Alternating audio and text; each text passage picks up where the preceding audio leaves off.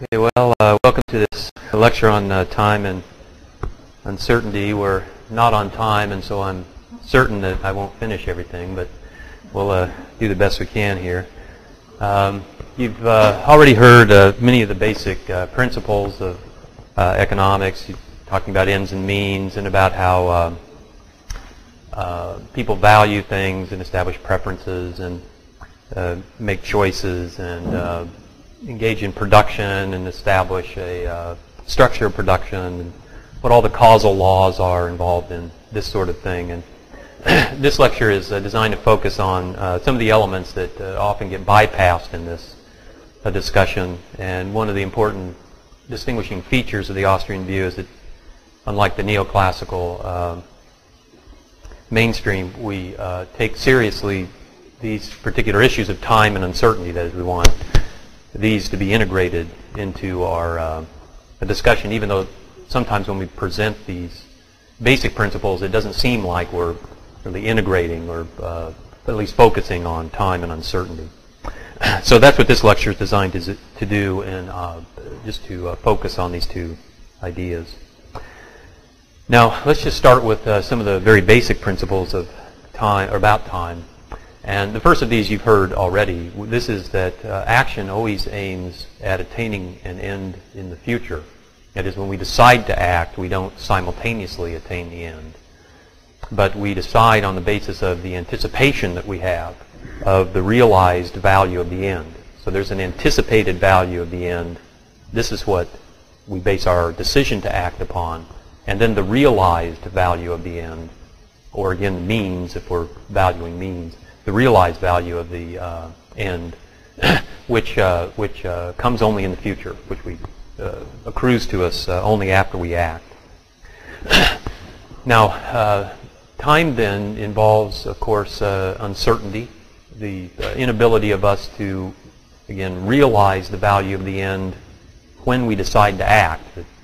Since these two things are disparate in time, and because of other things we're going to talk about in a minute, mainly the finitude of human nature, we're not able to perfectly anticipate what value will be realized from any particular end that we pursue. And because of this, the future is uncertain. And because of uncertainty, we know that we make errors. So the very concept of making an error follows from the existence of uncertainty. An error simply being defined as the difference between our anticipated valuation and the realized valuation. The difference between what we expect to happen and what actually happens. This is an error. And then, of course, the third thing that's related in this cluster of concepts is the idea of entrepreneurship. If our action was willy-nilly, that is, if our experience with our own action was just that, well, it's a hit or miss thing that we succeed. Sometimes it just works out, and other times, well, it doesn't, and there doesn't seem to be any pattern that we notice or any consistency to which our actions are more or less successful, then we probably would not conceive of the notion of entrepreneurship. But this isn't the way it is. When we think about our actions, it's just, by and large, they tend to work out okay. It's not that they always work out perfectly or that any one of them works out perfectly. But there's a tendency toward success. Well, this seems to infer then that we must have abilities as human beings. We must have skills that permit us to deal with this uncertainty. And it's this cluster of skills, the cluster of human traits that we refer to as entrepreneurship. And foremost among these is the trait that we call foresight. Foresight just referring to the word I used before of being able to anticipate how a future event will turn out. Now, I want to delay, though, having introduced these notions, I want to delay just talking about uncertainty. I want to set that aside and go back to some of the other basic inferences that we come to about time. So we're going to set aside uncertainty for the moment. Now, going back to some of the basic constructs, conceptual ideas with respect to time, we know, first of all, we need to start with correct constructs of time. That is, as human beings, how do we conceive of time with respect to action? Mises is very clear at this. There's a very great difference between measured time the time just clicking away 1 second after another, and time in a praxeological sense. These are two entirely different notions. And in fact, Mises defines the present as the period over which action occurs. The present then can be a long extended period of time.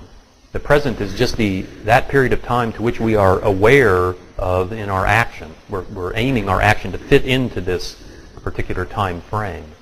This is the relevant notion of the present, as Mises conceives of it, as opposed to, again, just the moment that's ticking away, right?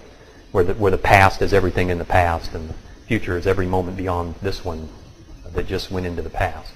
Okay, so that's not really so important for praxeology. Okay, so what are some of these concepts? I mentioned the present already, but there's some others. Mises defines the period of production. This would be one important praxeological notion about time. And the period of production, he says, is the time from the start of the action to the beginning of the attainment of the end. So that's the period of production. And as he points out, conceptually at least, the period of production could have two parts to it. One he calls working time, and this is the stages of production, right? So we mine iron out of the ground, and then we refine it into steel, and then we pound the steel into a fender, and then we put the fender on an automobile. So that's the working time, the stages of production. Then there could be maturing time. One could take a productive act, and the effect that we wish to obtain from that act that helps us achieve our consumptive end may take this maturing time. The time it takes for a wine to mature would be a classic example of this. But this could be true of other things, right? We engage in a productive act, and then some time elapses before the effect is made realizable for us. Okay, so that's one idea, the period of production. Now, the second one is the duration of serviceableness, or what we might more simply call the durability of the good, the duration of serviceableness of the good that's produced. So this is defined as the time over which the good generates services, its useful life. Now, as Mises points out, these two basic ideas about time, the period of production and the duration of serviceableness, are praxeological concepts that we must have in our minds when we act. When we choose to act, we think in terms of these two concepts with respect to time. Every action we take pays attention to these concepts, whether we're formally aware of it or not. Let's take this simple kind of illustration.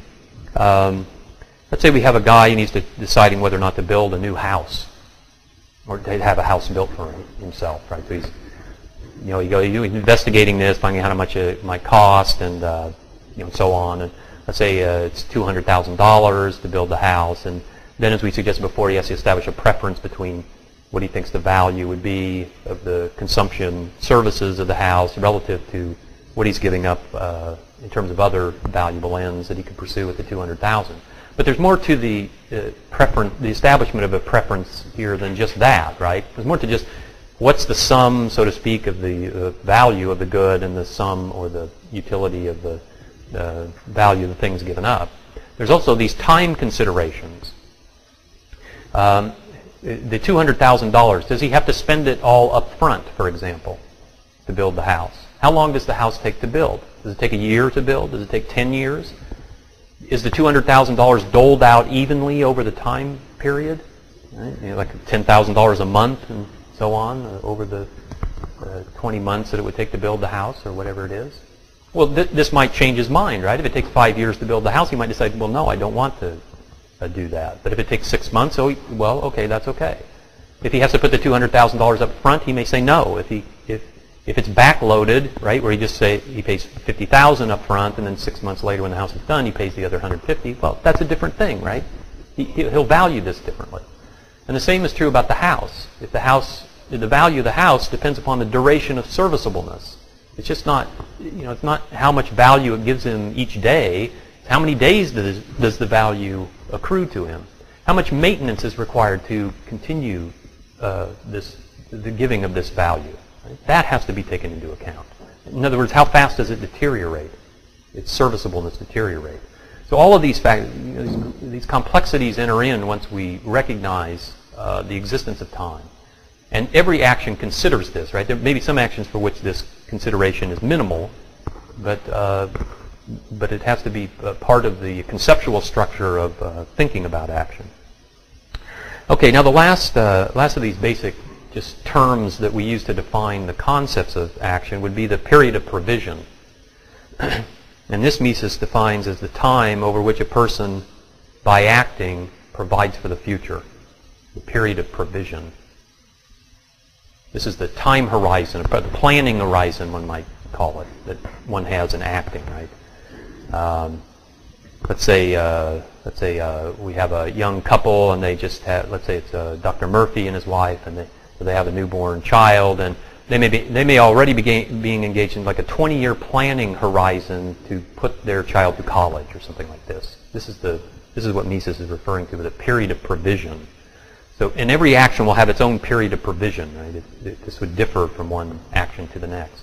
And this, too, is a chosen thing. As I say, we have some scope for altering the period of provision with respect to the action. It might change the value of the action, but we have to choose this, right? It's part of the choice nexus in acting. Okay, now the last thing I want to introduce just in the introductory ideas about time is this critical point that Mises makes about how we assess our action in time. And he puts it this way. He says, when we think about our action in the flux of time, we think about it with respect to sooner and later.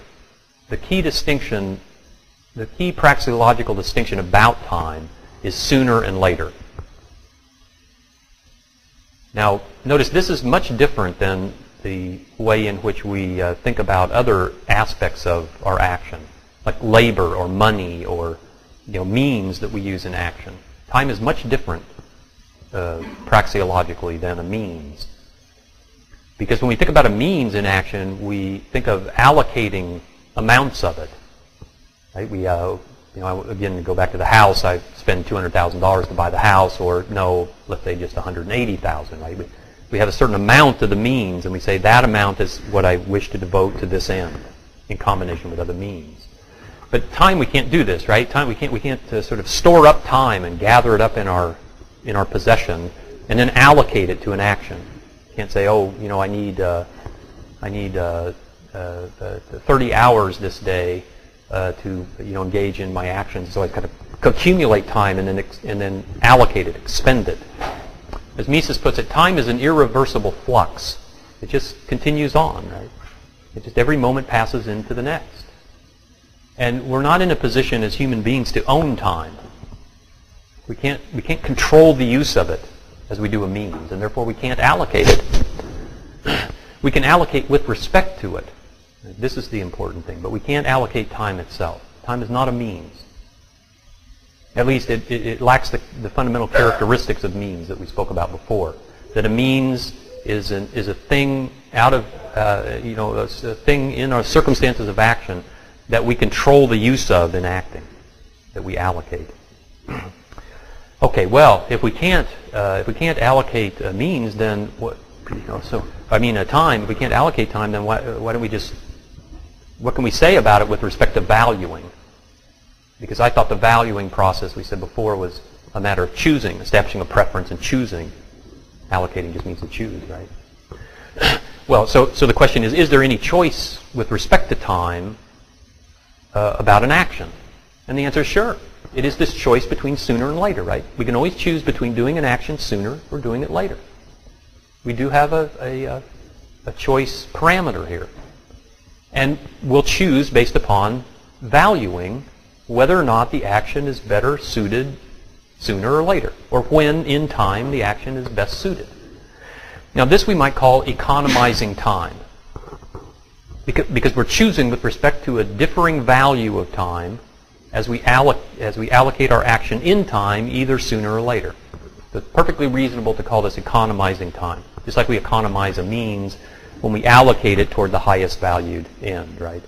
We're allocating the moment in time to the highest valued end. We're saying, if we devote this time to the attainment of this end, it will give us the greatest value. So it's reasonable to use the word economizing here, even though, again, it's different than economizing means. Okay, so let me give you an example of this. My wife's birthday is August 18th. And so today, which is what, August 4th, I have no interest today in throwing her a birthday party. Or let's say on the day I get back, because it's silly, I guess, let's put it that way, right? The day I get back, August 8th or whatever it is. So I get back, and why? Why is this so? Why, in other words, do I set this action in time on August 18th?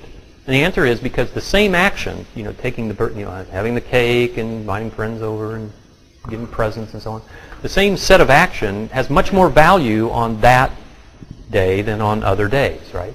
I prioritize. This is what I'm doing. I prioritize my actions in time. Every action, it's possible that any particular action would have a greater value if placed in time at a particular point.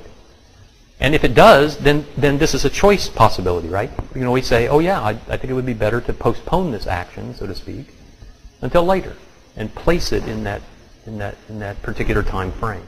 Yeah. So I can understand that. He's always saying basically that I'm spending time no matter what I do. There's no saving it or anything like that.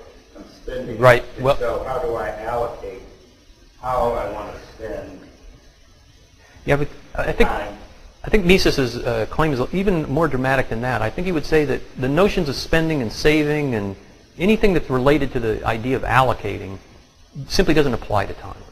I mean, we can talk this way. It's sort of metaphorically okay to talk this way, but strictly speaking, time stands outside of that kind of conceptual framework. It has its own principles that we must recognize. This would be his position. Maybe again he's wrong about this. We can have a discussion later, but again, this is his view. I personally don't see that he's wrong in this. Well, I might also say that Rothbard's ambiguous on this. If you read Man, Economy, and State, remember, he says time is a means. And he does sort of talk about time being allocated and so on. So, yeah, well, okay, so, yeah, I could take another real quick question. I don't know what kind of constraints, but you put a maximize and minimize the subject time if you really do the constraints? Well, one might think that it's better, again, Mises would put it this way. He would say, let's imagine we have a given end. We're going to, in fact, get to this point next, I guess. Mises would say, let's imagine we have a given end that we want to satisfy. It would be better, he says, for us. Other things the same. This is a thought experiment kind of proposition. Other things the same, it would be more valuable for us to attain that end sooner in time. The nearer to us we can draw it in time, the better. If we could compress it, if we could compress the amount of time that it takes to complete this end toward the present, that would be better. And again, maybe that's sort of the same thing as what you're saying, but I think it's somewhat helpful not to mix the languages, right? Because he's really saying something different. In other words, you can't really compress time, right? All you can do is just kind of move the attainment of the end closer to you. You're not really doing the same thing that you would be doing in other circumstances, like you're working more vigorously or something. But anyway, maybe this is just a semantic question. Okay, so this gets us to the principle of time preference. This is the second way in which we value time. So again, we value time, or we value with respect to time in two ways. We economize time. We prioritize our actions. We set them in a time frame. And then the second way is time preference. Now, time preference, Mises defines this way. He says it's the satisfaction of an end sooner is preferred to the same satisfaction later. And this is a thought experiment, right? We're holding the utility, the satisfaction the same. We're saying just kind of in the abstract, if it's possible for us to acquire a given satisfaction a week from today relative to today, then what would our preference be? And he says our preference would always be for the present. Our preference would always be for sooner. He's not saying, of course, that we could always do that, right? My birthday party example could be a counter case. I can't, if I bring that sooner in time, I lose the value of it. That's why I don't do it. And so that isn't illustrative of time preference. Right? Time preference is this thought experiment claim. Anyway, so what the argument does he give in favor of this? He says, well, if this weren't true, if we didn't have time preference, then it would be possible for us as human beings to say that there's some ends that are never too remote to aim at. In other words, we would have infinite periods of provision. That would be possible if we didn't have time preference. But of course we don't, right? In fact, he claims that every time we act, that action is a demonstration of time preference because the action itself brings the end closer to us in time.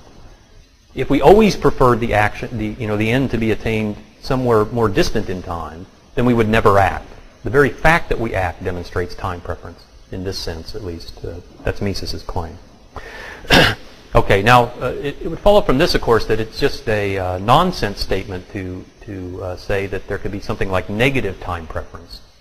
Right?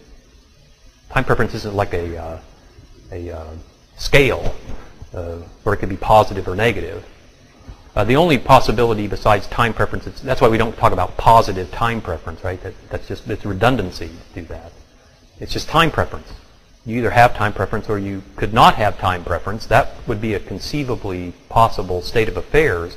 But to have no time preference at all, that is to not prefer sooner as opposed to later, would mean that we would be perfectly satisfied, or at least anticipate a perfect satisfaction of all of our actions forever into the future. I mean, as long as we live into the future. But if that were the case, of course, there would be no more action left for us to do.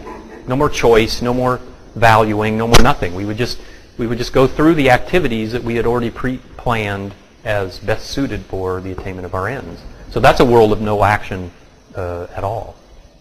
At least this is, again, how Mises argues about this.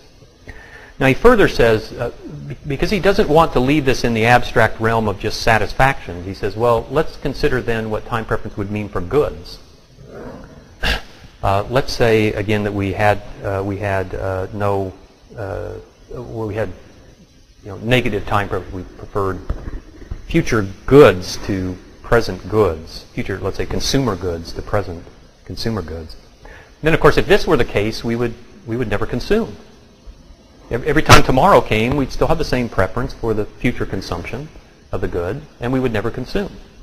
But clearly we consume, and so this must demonstrate that not only do we have a sort of an abstract time preference for a given satisfaction, but we also have a concrete time preference that's manifested for particular goods. We take a good and we actually act with it, we consume it, right?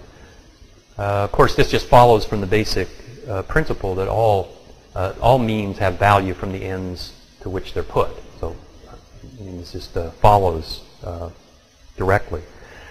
But what about the case of no time preference? Okay, so we've shown that we can't have, so to speak, negative time preference. But what about the absence of time preference? Well, we have no particular preference for sooner versus later. Well, if this were true, then of course we wouldn't engage in any production of present consumer goods, as long as it were possible to have production processes that would give us more consumer goods in the future. All of our factors of production would be devoted to investment, in other words, building up capital so that we could get more consumer goods in the future. This is because more goods are preferred to fewer, right? That's the second law of utility. More is always preferred to less. And therefore, if we didn't have time preference, we would engage in no productive activity toward immediate consumer goods or toward nearer to us in time consumer goods, as long as production processes of greater length were more productive. And in addition, of course, we would, for any particular good that we would produce, we would always choose the longest, most productive process. Always, right? Because more of a good is preferred to less if we don't have time preference. But again, we don't do this. We engage in short production processes, sometimes even if they're not as productive as the long ones. And this can only be explained by time preference, or Mises would say the explanation for this is time preference. Now he's also quick to point out that time preference, as he conceives of it, is not a psychological principle. In other words, it's not to be confused with psychological dispositions like impatience or the pain of waiting or something like this. We may or may not have these particular psychological dispositions, The time preference isn't related to those. Those things might change our degree of time preference, but they don't change the fact of time preference, right? Time preference exists whether or not we're just impatient people, or whether or not we're, we feel discomfort when we wait, and so on. He also points out that it's not physiological. In other words, time preference doesn't have anything to do, per se, with our physiological needs. That we have certain present needs that have to be met. We have to eat every day and hydrate ourselves and so on. Mises points out, even for these ends or actions designed to attain these ends, we still judge them with respect to time preference. Right? We still anticipate them with respect to sooner and later. And even when all of these ends are met, we still have time preference, right? And so it doesn't seem that this has anything to do with it. Okay, now in this chain of reasoning, the next thing that Mises points out is an empirical premise. And this premise is that goods with the shortest period of production, short periods of production are like picking apples off a tree. The stages of production are short in time. You can get your end rather immediately. The goods with the shortest period of production fail to satisfy all ends. Mises says this is just an empirical fact about the world. The world might be different than this, but it isn't. Okay? All of our ends are not met with immediate, as short as possible periods of production. Okay, so this is he says, if this is true, then if this empirical feature of reality does in fact exist, then time preference implies certain things. It implies, for example, that longer production processes must always be more productive than shorter ones. In other words, we would never choose a longer, less productive production process as opposed to a shorter, more productive one. We'll always choose the shortest, most productive one. So any longer production process has to be of greater productivity. And as he points out, there could be two ways in which longer processes could be of greater productivity. One would be that the process would give us a greater amount of the goods that we could produce with a shorter process. So we have an apple orchard, and we just go out and hand pick the apples, and we get a certain amount of productivity. It's an immediate production process and so on. But then the alternative would be that we invent some kind of a capital good that permits us to pick the apples. I don't know if such a thing exists. I don't know anything about apple production, but so we could change the example to make it more reasonable, I guess. But it's something like this, right? Maybe we can engage in a capitalized, mechanized process that picks the apples more proficiently, so we get more output with a given production process. As he points out, then this would be a candidate for. This would be one possibility. We might choose then to mechanize here, right? We might choose the longer production process. It would depend upon the extent of our time preference. But that would be one possibility.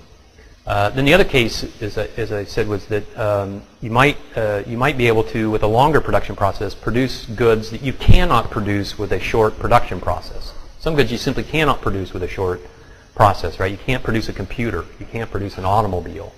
These of necessity require a long or a longer process of production. So here you're choosing between apples or wheat or something like this that you can sort of immediately produce out of nature, and an entirely different good that you have to engage in this long production process for, but you value that good more, relatively speaking, than the value of the good that you give up. So that would be the second possibility. And obviously the second possibility is more germane to the modern economy than the first. Okay, now the second implication that he draws from this empirical fact that goods with the shortest production periods fail to satisfy all the ends is that people then will already have, in any moment in time, people will have already selected all of the most productive, shortest production processes. Those would be the most preferred, right? We would already immediately put into use every short, productive, highly productive production process. That means that the only thing left to us, the only additional things that we can do, are longer, more productive production processes. We would also, of course, have longer, less productive processes available to us, but we would never choose those. I mean, maybe by mistake, right, but never intentionally choose those. So notice what follows from this is something important about business cycle theory and capital accumulation, which is that capital accumulation and thus by extension the boom process in the business cycle, which mimics capital accumulation through malinvestment, is always a lengthening of the structure of production. Right? It lengthens it out. It draws it out in time. This is of necessity because every time we engage in additional capital accumulation, it must be in longer production processes. Now, of course, there could be, one might say there could be sort of accidental exceptions to this, right? At the very time when we engage in more capital accumulation, somebody invents a more productive, shorter process. That, and sure, people would rush to implement that. But Mises's point is just about the logic of the case, right? Given that we've exhausted all feasible production activity, the only things open to us are longer, more productive processes. And so capital accumulation must follow that line. It must follow along the lines of longer capital structures. Okay, now the next thing that Mises points out about time preference is that because time preference is a fundamental praxeological concept, Mises even makes the somewhat startling claim that animals have time preference. Okay, so I mean this is somewhat more fundamental than even the notion of preference itself, which only human beings have. Right? Animals don't choose according to their subjective valuations. At least we have no evidence that they do this. Right? We think this applies only to human beings. But Mises claims that time preference even applies to animals. Even animals act, or behave. I guess I should say, behave with the aim of present as opposed to delaying and acting later into the future. Now again, maybe Mises is wrong about this, but the point is that he considers time preference apodictic. It's irrefutable. You don't. There's no way you can. There's no example of realizable human behavior that you could ever give that contradicts it. Any more than you could give an example of human behavior that contradicts preference. These are basic fundamental concepts by which all human action is understood. Right? Let me give you an example with preference, since we've already dealt with that. Oftentimes I use this kind of provocative example with my students, just so they at least have the opportunity to understand this point. Because to just the normal person, who isn't versed in economic jargon, the word preference just means my taste, what I like and what I don't like, right? And so it seems easy, if that's the case, if you just think of preference in that sense, that sometimes people act in ways they don't like. They can act against their preferences, right? They can be, their parents can make them do things that they don't want to do, or so on. Or they can even choose to do things that they don't prefer to do in that sense. And so the example I give them is a smoker. Smokers often say this, right? They say, oh, I wish I could kick this filthy habit. Right? And so they think, so it kind of draws to their mind that this is really a contradiction of the notion of preference. And that's where, so I explained to them, no. What we mean by preference is simply that the person values things in such a way that he chooses to act in the way that he does. That's what preference means. So his action can never contradict his preference. Right? Preference is just what we mean by, or the word we use to refer to the judgment of value by which he decides to act in the way that he did. So he prefers to smoke. Okay, so the same thing would be true about time preference. That would be the basic point to make with respect to alleged exceptions to time preference. Now let's go through a couple of examples that Mises cites.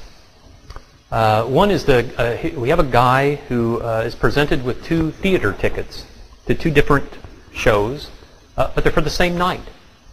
And he throws up his hands and he says, "Oh, I wish the production of Hamlet was available tomorrow night." So some say, well, this is he's preferring the future good, right? He's preferring the future over the present. So this contradicts time preference. And as Mises points out, of course, there's nothing of the sort, right? The person is deciding between 2 present options.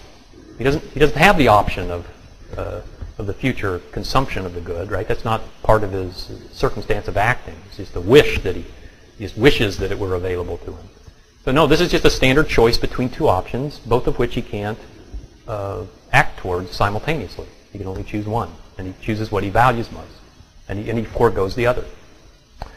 Then there's a block of cases, which we might put under the heading of different goods, because that's a standard Austrian retort to those who say that these are exceptions of time preference.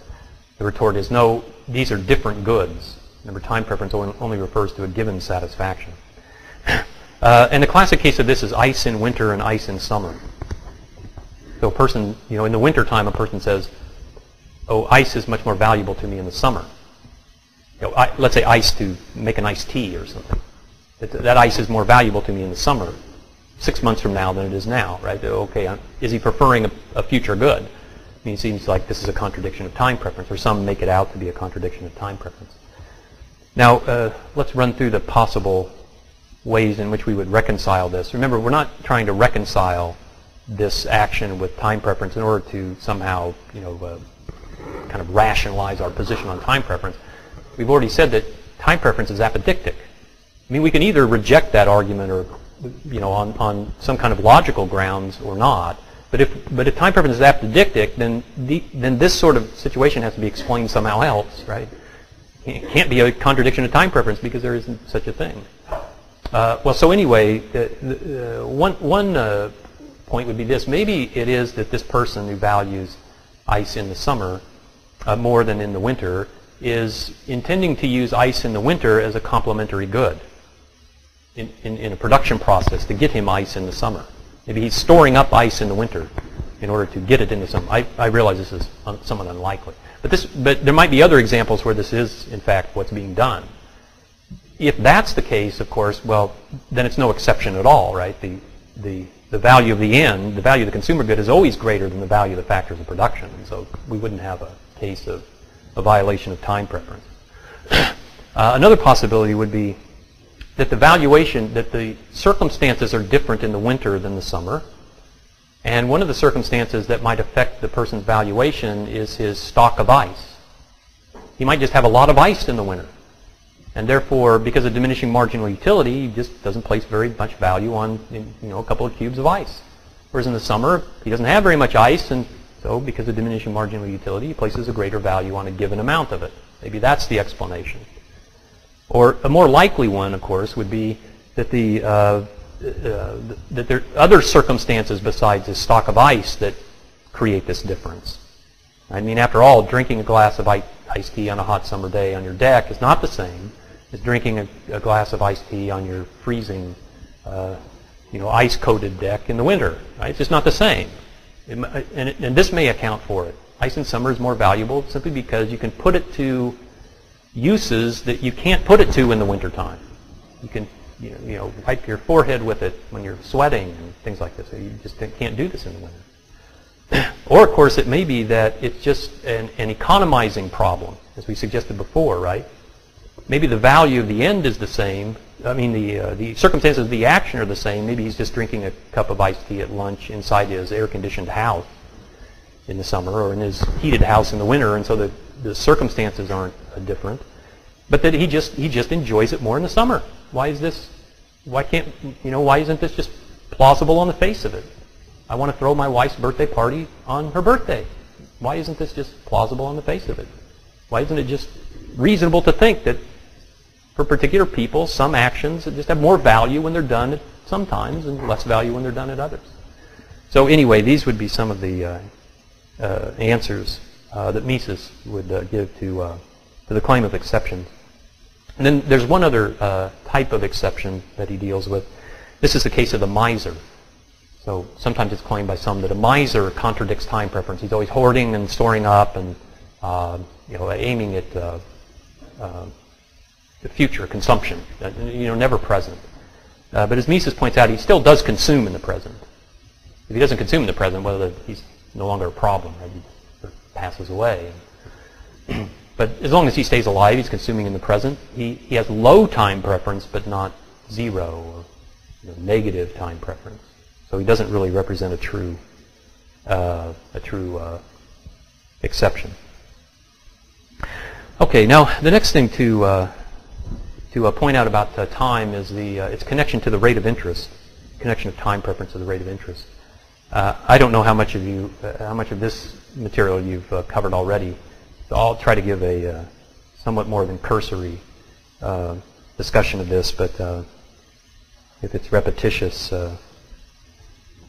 well, you can just stop me, I guess, if you heard this before. Anyway, time preference we would argue then would be manifested in what Mises calls originary interest. Originary interest then is the premium that people place upon the present, or saying this differently, in different words, it would be the discount of the future.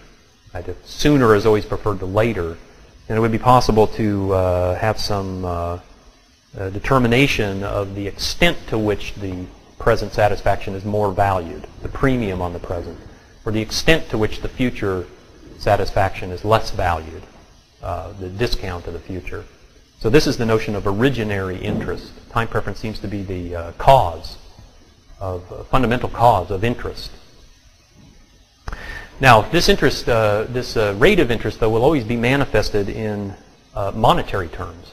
This is a monetary rate of interest. Because the rate of interest, at least as we conceive of the market rate of interest, the market rate of interest would be a rate of exchange, right? An intertemporal rate of exchange would be the exchange of present goods for future goods, or present money for future money. Now, notice that this presents something of a difficulty, presents this particular difficulty. We said before that any particular consumer good, let's say a birthday cake that I want to give to my wife, I might have a intertemporal value for that is based upon economizing. I might value the cake on my wife's birthday more than I value it today. Right? So if I were intertemporally exchanging cakes, it might not be manifested in a positive rate of interest. Because there with goods, I'm allocating the goods toward the attainment of particular ends. And these particular ends I might value more highly in the future than in the present. And so the originary rate of interest wouldn't manifest itself there, right? Not necessarily, at least. My time preference would have to be pretty strong for it to manifest itself, to overcome this extra future value that I would have because using the cake on that day is more valuable. But this is not true of money. This is not true of money. Money is the general medium of exchange. And so I can exchange money anytime I want in the present for any good, any factor, and so on. And so all of my economizing activity would be taken care of by the use of money. Money would wash this factor out, right? And so when we exchange money intertemporally, the only thing that's left to determine the exchange between the two, or the fundamental, there are other things too, but again, we won't go into that. We've had a lecture on interest already. The time factor, this time preference factor, would remain. The economizing factor would be washed out. In other words, I might do this for my wife's birthday. I might not want to acquire a cake on the day that I get home, August 9th. But and then have to store it and keep it hidden and so on and till the day of her birthday. I'd rather have somebody just deliver it on that day, or pick it up, or have it made and pick it up, or whatever. I wouldn't dare try to bake it myself, so we'll just somebody bake it, and I would pick it up on that day. That I prefer. I prefer the future good. On August 9th, I prefer the good in the future. But this would not be true of money, right? I would not prefer to have the future, the sum of money in the future, not 9 days into the future, than to have it in my hand today. I would not. Because money is a general medium of exchange that I can use to buy things today. I could invest it today and earn the rate of interest, for example, and then cash it out because I can, it's perfectly liquid, so to speak. I could just cash it out on the day that I need it, and then use it to buy the good that I want. And so my intertemporal exchange doesn't depend upon the value, the differing value that I place on any particular end that I wish to pursue in the present or the future. And so this is why originary interest is only manifested in a monetary economy, only through the rate of interest. We only see in the rate of interest this time preference factor when we have money. Otherwise, we have a mixed case. Again, we can't separate out what's a monetary element. Without money, we can't separate out what's the time preference element from what is an economizing or other factor that might influence the value, intertemporal value of the good. Okay, so we see that time preference then is the basis for the market rate of interest. this would then be determined in the time market, as we would call it, the exchange of present money for future money. This exchange would be based, just as all exchange is, on reverse preferences, on a difference in preference ranking that exists. This is, of course, a particular sort of difference in ranking. It's a difference in the degree or intensity of time preference. So we have one person, for example, let's say, who's willing to exchange $1,000 today to get $1,100 a year from today. He's willing to make that exchange either way. We have another person who's willing to, let's say, make an exchange at 1,000 present dollars for $1,200 a year from today. We have a higher time preference person, larger premium on the present. We have a lower time preference person, a smaller premium on the present. And so there's room for mutually advantageous trade, right? They could trade at $150 premium. They could trade at 15 at this rate of $150 over 1,000. And so, just like in any market, then people would, we'd have the market clearing price. We'd have demand and supply determined on both sides of the market by time preference. Just like in any market, the Austrians argue that demand and supply are determined by preference for the good and money in exchange, right? The price is determined by preferences through demand and supply. And then all the factors that affect our preferences for goods, or all the circumstances that affect our preferences, filter through our mental judgments, right? We judge the value of all of these external circumstances, and then that affects our action, and that affects the price. So the same with this argument. That all the other factors that influence the rate of interest would do so through time preference, through our judgment of the value of sooner as opposed to later. This at least is how the argument runs. And then, of course, there are two different components to the time market. We can break it down, this is from Rothbard, into the credit market, where there's a credit transaction. Right? The credit transaction is one that's not consummated until the future. So this is just a standard lending and borrowing contract. Right? So you take out a mortgage, but the contract isn't fulfilled until 20 years later when you pay the last payment. And the credit market then is further subdivided into consumer loans, where the money borrowed goes to buy consumer goods, and producer loans, where the borrowed money goes to purchase capital goods. Then the other component of the time market, which is more important, at least in an advanced economy it's more important, is the structure of production, the capital structure. And here it's the entrepreneurs, or the capitalist entrepreneurs, if you will, who lend money to the owners of the factors of production. They pay them their wages and so on sooner. Then after some time the good is produced, and the good is sold for money to the consumer, and the capitalist entrepreneur recoups those costs. And so there's a discount, right? The value of what's produced that accrues to each factor member, his marginal revenue product, is then discounted for the factor price that would be paid by the capitalist entrepreneur, so that the capitalist entrepreneur earns the rate of interest in the production process. Right? He must do this, otherwise, because of his time preference, he would never, let's say, buy factors of production today and pay $50,000 just to produce a product that he could sell in 6 months for $50,000. He would never intentionally do that. He would always, because he's paying present money to get future money, he would always require an interest payment. So this is where we get the notion, of course, that the wages and other factor prices are based upon the discounted marginal revenue product of the factor.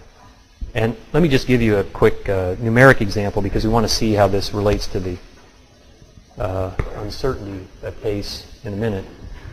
And Mises calls this gross profit. This is what we called before net income. These are interchangeable terms.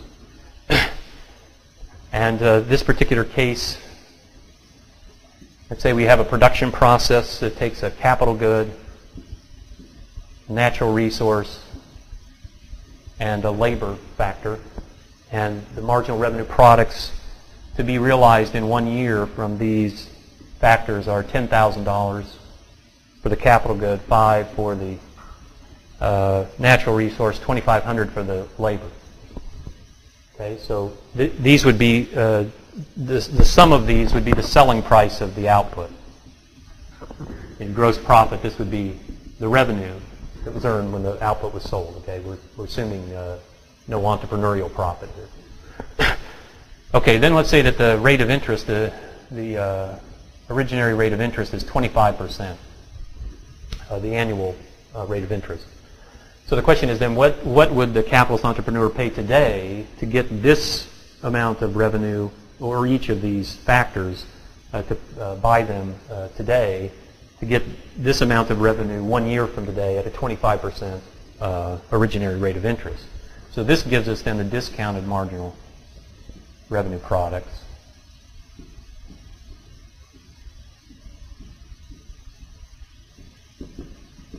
Where we would just discount, right? We just net out 25% of these values. So we get 8,000, 4,000, 2,000. So it's this sum that the entrepreneur would pay. And this would show up then in his net income. It would show up in his gross profit. This $3,500 part of his net income would actually be interest. And notice the 3,500 divided by the 14 would be his rate of interest, rate of return, right? And this conforms to the interest rate. This is the 25% rate. Again, if this weren't the case, that people would, the entrepreneurs, other entrepreneurs would rush in and capitalists would rush in to get this extra profit. They'd bid up the factor prices and equalize this rate of return. Okay, so this is how, this is the main way in which the originary interest would manifest itself in the economy. Not so much through the credit market, although that's important, but through the structure of production. Okay, now let's quickly turn to the uncertainty part, and we mentioned a few key things here. When we talk about the uncertainty of the future, we're saying that the future is somewhat predictable. Okay, it's not perfectly predictable, and it's not completely unpredictable. It's just somewhat predictable. That's what we mean by uncertainty. Now, this seems to be a necessary feature of human existence. In other words, human action seems to, of necessity, imply that the future is uncertain. Because if the future were perfectly predictable, we would have no choice of ends. If we knew exactly how all of our actions would work out, there would be no choice, right? There would be no ends that we would pursue. And if the future were completely unpredictable, there would be no means. We wouldn't be able to identify what in nature was a suitable means to the attainment of an end. If employing it in any particular action could have any result, right? Now, it would seem then that the sources of uncertainty, as I suggested before, would be just human nature, human finitude. We're finite beings. Whereas the natural world and other human beings in the natural world change. So we have changeable circumstances and a finite ability to comprehend these changes. That seems to be why the future is uncertain. And with respect to these circumstances, Mises nicely divides these up into two different basic categories. He says some things that we need to predict, some things that can change and therefore that we need to predict, would be the working out of the causal laws of nature. We're not sure about these, right? Sometimes we're just mistaken, or even when we have the right theory, it doesn't work out the way we think because of intervening circumstances or something. And here he points out there are two cases, right? So when we talk about predicting the future, one aspect of predicting, how our actions will turn out in the future is to predict the working of these causal laws. And there are two different types of causal laws. He's talking now about in nature, natural laws, physics and so on, engineering principles. So he says there's the realm of scientific prediction. This is where we have natural laws, physics, engineering, chemistry, and so on. And we presume then to know the exact quantitative relationship between the cause and the effect. And we make a prediction based upon that. Right? We build a bridge and we predict it won't fall down. We shoot a space shuttle into the sky and predict it won't burn up. Sometimes these predictions don't work out. Right? But we have a basis upon which to make the prediction. The basis is this causal law, as well as we can comprehend it. But sometimes we don't do so perfectly. Then the second type here are statistical predictions. Sometimes the causal laws are statistical in nature. This is what Mises calls class probability. Sometimes we know, in other words, or at least we can presume to know, everything about a whole class of events, but nothing about each event except that it's a member of the class. Let's say hurricanes, the natural phenomena, and we know everything about the class, right? Well, we can presume to know everything about the class. We know every hurricane that comes and hits the U.S. We've kept records all this time, so we know everything about the whole class, right? And if it happens to be that there's some sort of numeric statement that we can make about the probability of hurricanes, maybe that's true, maybe it isn't, but that's part of class probability. So if it's true that there's some sort of numeric fixity to these hurricanes, we get, let's say, the mean number of hurricanes that we get is 5 a year. Or the average amount of damage is $1 billion or something like this. Then we can use this for statistical prediction. We can use this knowledge for statistical prediction. We don't know this perfectly, right? That's why we have to predict. But we have some numeric basis of making a prediction. Now, there are two types of predictions that we can make here. One is that we can make a prediction about the whole class of events. Right? We could do this. Maybe we'd be in a position to do this. An insurance company would have to do this, right? They would have to make a prediction about the entire class of events. In other words, in the past we've had 5 hurricanes a year, $1 billion damage each. If we suppose that this pattern, is intact, it's a class probability principle, then if we're going to insure against hurricanes, we have to expect $5 billion a year for 100 years or whatever. Right? That's just a scientific prediction. They're just using the knowledge of the class probability that they know to make a scientific prediction. They might be wrong about this. The other case would be where we're just trying to predict one event. We're just trying to predict, will a hurricane hit on September 1st? Will it hit Miami or something? Here, of course, it's entirely different. This sort of prediction is subjecting ourselves to risk. This is what Mises calls gambling, right? And all gambling games are like this.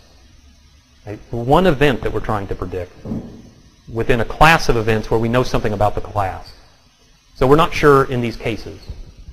And then the other type, separate from causal laws of nature that we're somewhat unsure about, would be the results of human action.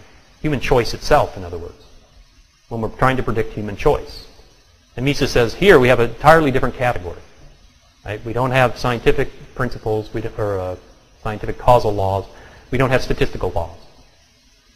Here, all we can do is engage in what he calls thymological prediction.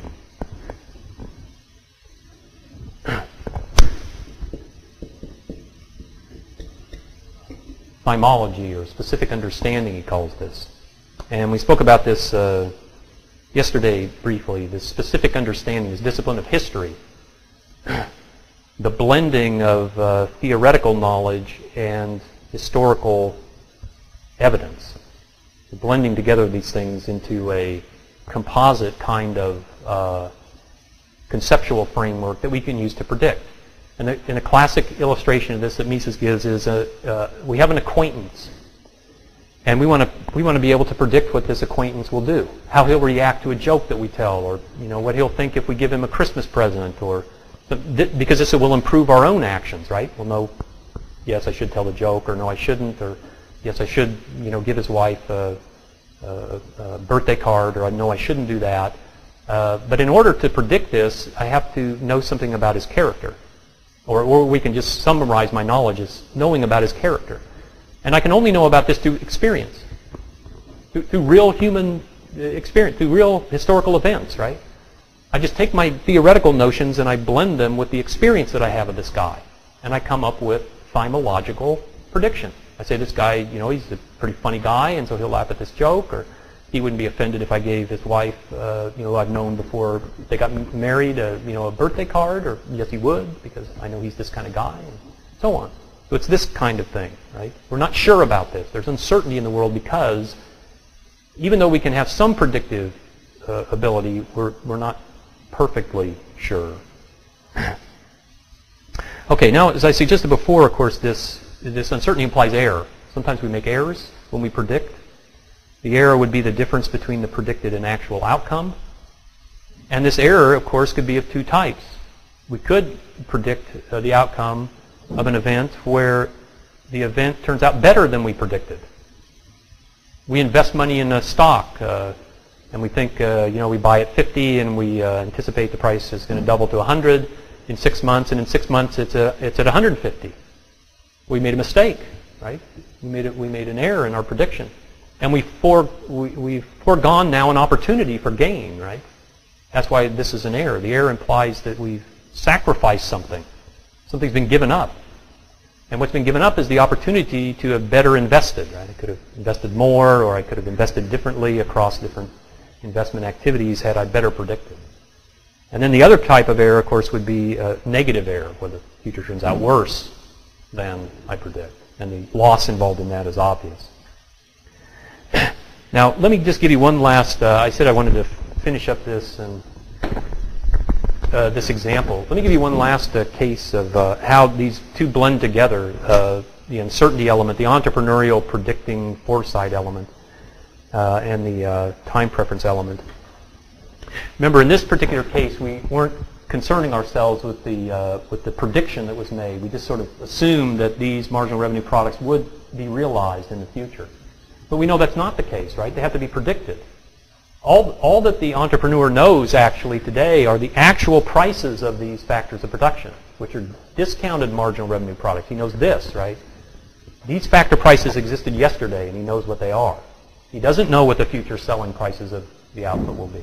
He has to predict this. And profit accrues to him when he predicts this better than, more accurately than other entrepreneurs. Let's say, for example, that he has this, let's call this anticipated marginal revenue product of these three factors. Looks like this. So while other entrepreneurs in the market, based upon what they're willing to pay these factors, are expecting these marginal revenue products, he anticipates that his own production process will give him these higher marginal revenue products. These, again, are anticipated marginal revenue products. So let's say they look like this, so that the total that would be accruing here is 19,250. And let's say that this works out. He buys these factors, pays the 14,000, and then when it comes time to sell the good, he realizes 19,250. This is because of his superior foresight, right? All the other entrepreneurs were anticipating just 1,750. But he drew these factors away into a more valuable production process by better anticipating what consumers would pay. So now his gross profit will have these two components, right? It will be the 19,250 minus the 14, or 5,250. And notice he's able to use the market to decompose this. He knows that these are mixed together, his foresight and his interest, his profit proper and his interest. And he can use the credit markets to disentangle this. He can just figure out, in other words, what his interest return, what his interest payment should be, or what he would estimate it to be in this investment. He can say, oh, the going rate of interest is whatever, 25% in our example. And so he's still earning $3,500 for interest. But now he's able to net that out, right? He gets $5,250 in gross profit. He nets out the interest, and there's the residual, his profit, $1,750. Okay, so I'll stop there. I knew I wouldn't finish, and I didn't. Thank you. Thank you.